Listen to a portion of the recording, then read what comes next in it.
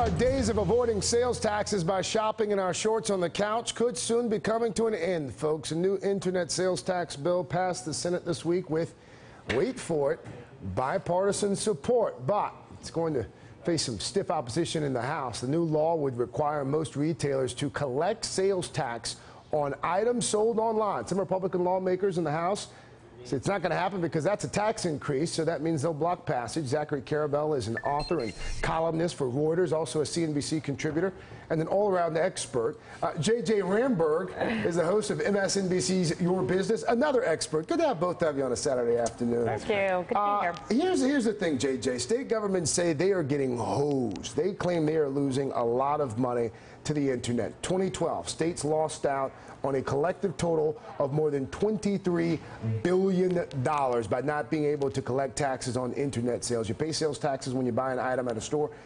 Why shouldn't you pay sales taxes on things you buy online? Yeah, let's just give a little history to this. Yeah. So in 1992, the Supreme Court ruled that basically if you are a retailer and you sell to another state, someone in another state, that retailer does not have to collect taxes for that state. Now, you are supposed to personally report those taxes.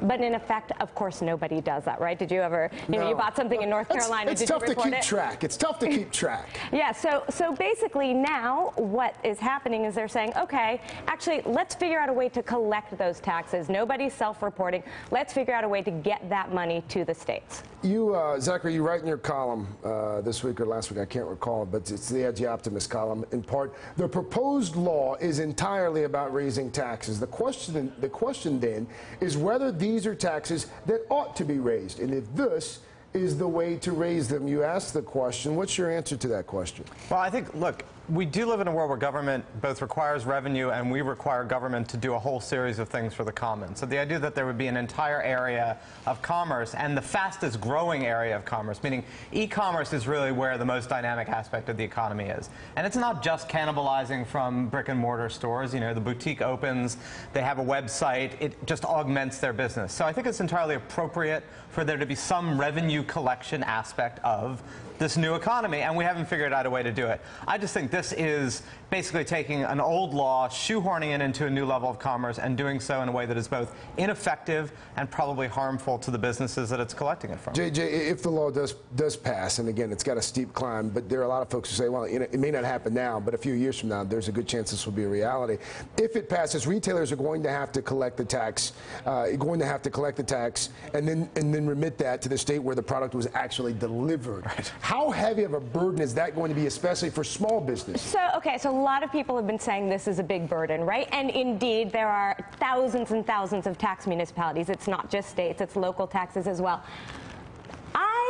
I actually personally don't think that's going to be such a problem. There are so many entrepreneurial companies out there. I mean, Amazon has to do it right now in all of the states where they have Nexus, basically, where they have a presence. They're having to collect taxes there. I think that software can do this.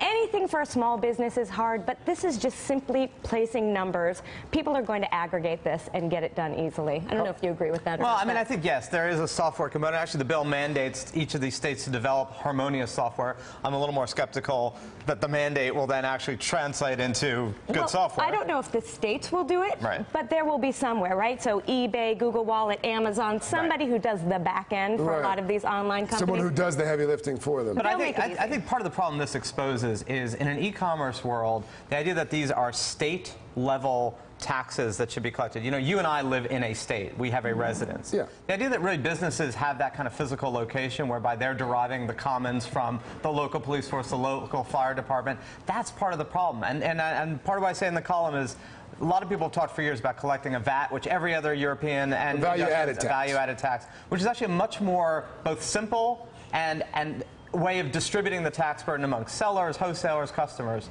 It ain't going to happen. Right. I was just going to ask you about political feasibility. No illusions of this going on right now, but as someone writing and putting ideas out there, it's worth talking about. How strong is the opposition in the House going to be to this idea? It's pretty strong. I mean, look, Republicans are saying this is a tax, and there are people out there who are saying anything that's a tax, we are not going to support. And so it's strong, but it's possible that it will pass. It's got a lot of support as well. And if not now, then at some point in the future, because at the end of the day, we're not talking about a few million. I mean, we're talking about $25 billion, and that's probably a conservative estimate. In an industry that is growing significantly. Right. But you raised an interesting point. I hadn't thought about that. The fact that these businesses, a lot of these businesses don't rely on some of the traditional services that are provided to brick and mortar businesses. Yeah, and again, I mean, what this does expose, unfortunately in my mind, is that this was co-sponsored by a Republican in the Senate, which is unusual because they got a lot of lobbying from small businesses.